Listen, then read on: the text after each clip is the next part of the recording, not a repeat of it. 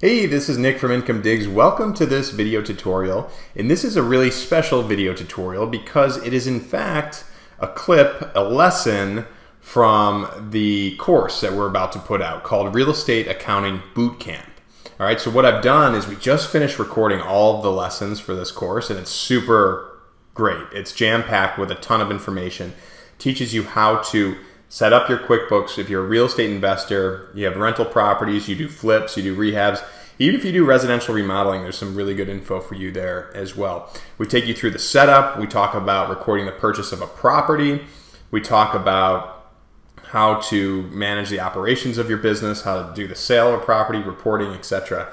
This specific video is actually the last lesson of the course where I show you how you can keep really valuable information in QuickBooks Online and then export it to a template that lives in Google Sheets or Excel and have all these cool reporting that's going on. All right, so that's what I show you in this video. And it's just kind of a taste of what's gonna be in the course. And for those of you who do sign up for the course, you're gonna get that template. So that's pretty exciting as well. All right, so if you're interested after seeing this video, we have a VIP list that we're kind of giving early access. We're giving special discounts to. So sign up. There's obviously no commitment or anything there. You're just going to get those deals ahead of time. All right, so enjoy this lesson from Real Estate Accounting Bootcamp.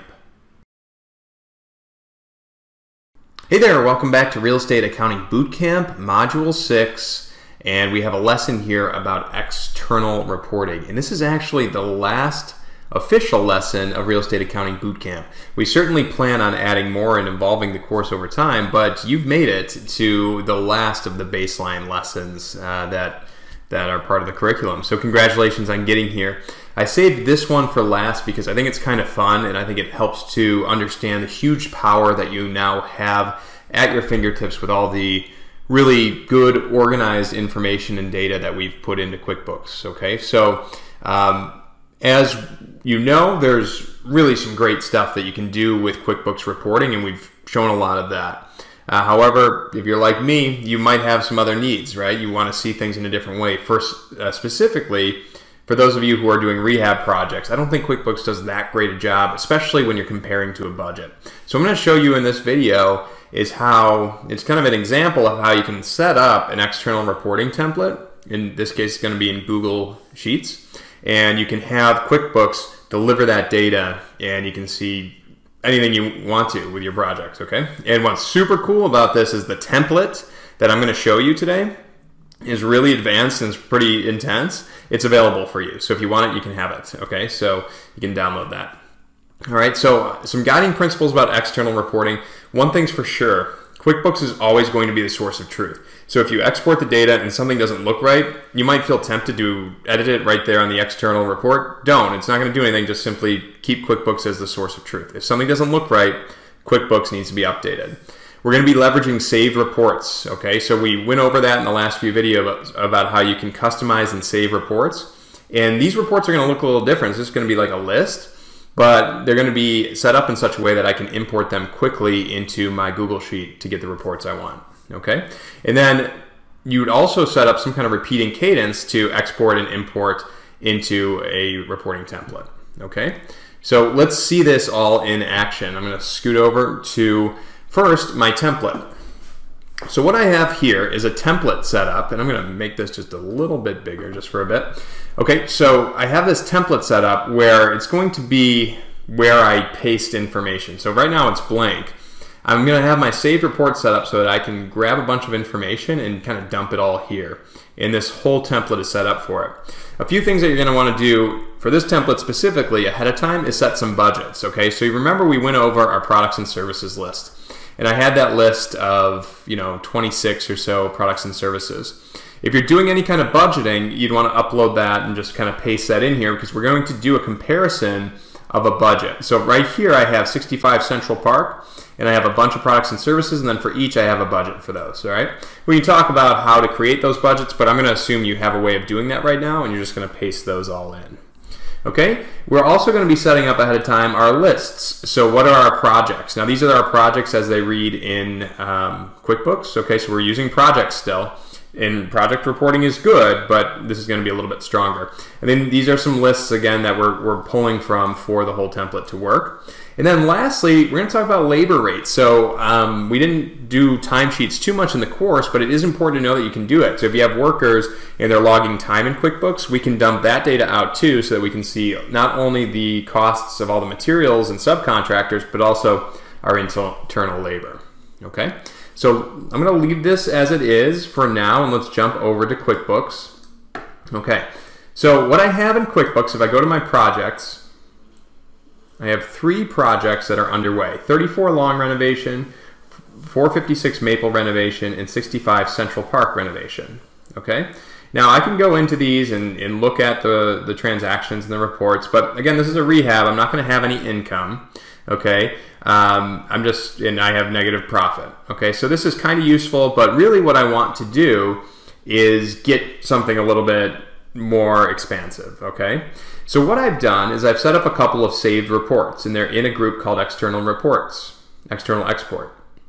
All right, and so this is a list of transactions that pertain to these projects. Okay, and it's set up in such a way that I have my columns exactly how I want them. So what I can do with this is really quickly just export it to Excel, and I can go and grab that information from Excel and just really simply copy everything.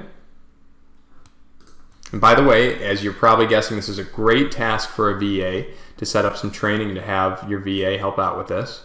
And then just in this cell, go edit, paste special, and go values only. Okay.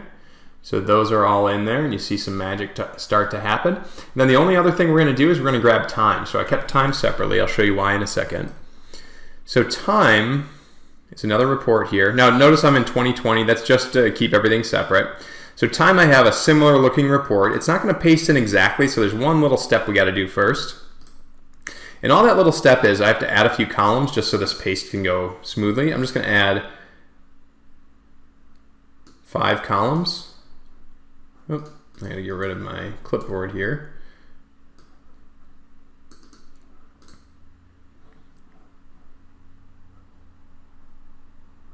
All right, so I added a bunch of columns there. Let's make them smaller. I don't really need them to be any specific size. Okay, now I can grab all of this information, and these are timesheets, okay? It's all sample data. It's actually from my residential remodeling business that I stole some of this information from. So let me grab all that, copy it, and then come back over to our template, scroll to the next cell. And by the way, you're also, for those of you who are really technically in tune, you're probably thinking of ways to automate this process with the API, and you can certainly do that as well. Okay, so there is hours and employees, so I pasted everything in. And then here's the magic, that's really all you do. And then you have a template kind of report over here that's going to grab all the information. So what this is doing is reading all the information from the data tab. Okay, and I've set this up. Now, one thing I'm going to say, disclaimer here, what I'd like to look at is maybe not exactly what you would like to look at, but I'm just showing you the power and what you're potentially able to do with something as powerful as Google Sheets. So right now I have 65 Central Park, and you see that I have my total spending, expenses, and then labor. 90,000 plus 9,000 labor, I got 99,000 total. What I'm showing here is my top 5 spend categories, expenses and labor, and then all other, and then I have here an expense breakdown of those categories to see how much I'm spending in all of my areas. Okay. I also have spending by week. Okay, I can look at how much I'm spending on a weekly basis, both in expenses and labor. As you can see here, looks like I'm spending money. Maybe I'm paying subcontractors at the beginning of this project, and then my labor starts coming in at this time. Okay. What else do we have? I have a budget burn down. So I'm going to show you a budget. Now let's just look at the budgets for a second. So 65 Central Park, I have these budgets for all of those categories. Okay, that's how much I expected to spend. So if I go to here, I have what's called a budget burn down. So it looks like I had a total budget of 101,000, and as I spend money, I'm burning down that budget, hopefully not going past zero. It looks like I have a little bit of money left still. And then I have my labor breakdown over here as well. So this is my workers, Chris, John, and Gary, how much they're working, and then the total over here. So you can see this was a big week. You know, a lot of people working. All right. And then if we scroll down one more, we have here all of our categories, our expenses and labor, so that's a total, compared to the budget, and then how much is remaining. And we have a little chart over here showing where I've overspent, anything on the left of the axis here, and then areas where I haven't quite spent all my budget yet. I might have some remaining. You can see I have a total remaining budget of $3,829. Okay? So these reports are kind of just ready to go. All you have to do is paste that data. And my favorite part about reports like this is that we can switch the project and see the next report. Okay, so if I wanted to come here and switch this to say 456 Maple, I can do that and the whole thing is going to dynamically update. Okay, I like to make all my reports kind of like that. All right, so there's 456 Maple, and then if I do 34 Long, there's that one. Okay, and so what does this mean? So you see I call it template. And so you could keep toggling back and forth with this. You could do that, and that's fine. Or you can take this and copy it. Okay, and now I can maybe call this one 65 Central Park. Okay, and then maybe I copy it again. And this is going to be 456 Maple. Okay, and then I would change this to be 456 Maple. Okay, and then one more. Let's duplicate it one more time. And we'll call this one 34 Long. Okay, and make sure you switch it up here. So now I can dump the data and I can just toggle between these tabs to see what's going on with all my projects. Okay, again, we have our top spending. We have our spending by week. The burn down is probably my favorite chart. I'm going to look at 456 Maple. I haven't looked at all these compared to budgets yet. So this one here, this one is cool because it kind of goes under.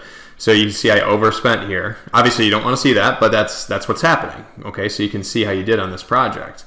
Let's see how 34 Long looks.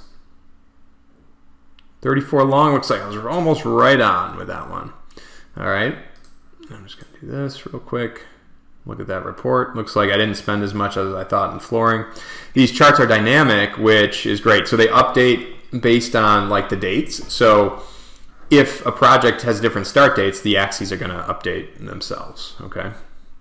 So this is what's possible with QuickBooks and Excel or Google Sheets, right? You can put this sheet in a shared drive that everybody has access to. You can, of course, also print these reports into PDFs or whatever they need to be. So here's 34 Long. I could print this report and I can do it as a PDF. Okay, so this dialog comes up and I can just save this as a PDF.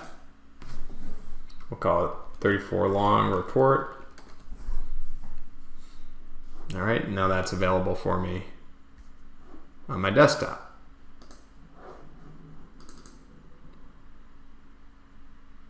All right, so it's super official, super cool looking, right?